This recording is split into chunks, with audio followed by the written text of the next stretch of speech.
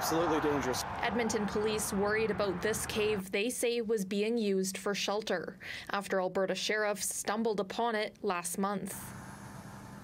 City News was on scene last month when Edmonton police and fire crews returned to the cave days after its discovery.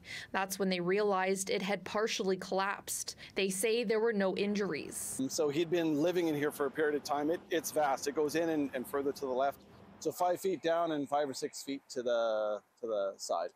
Just days before the cave partially collapsed, Edmonton police confirmed the person living inside was taken to the province's Navigation and Support Centre to access support services. The area has been fenced off and the cave will be filled as soon as possible.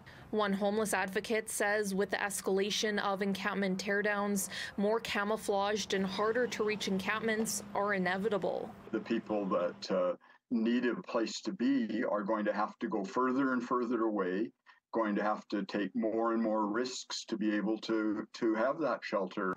Edmonton police say despite this concerning discovery, they have not seen an increase in encampments in the River Valley, saying the majority continue to be in the downtown core, though they claim the number of occupants is decreasing as more get connected to support services. In Edmonton, Laura Kraus, City News.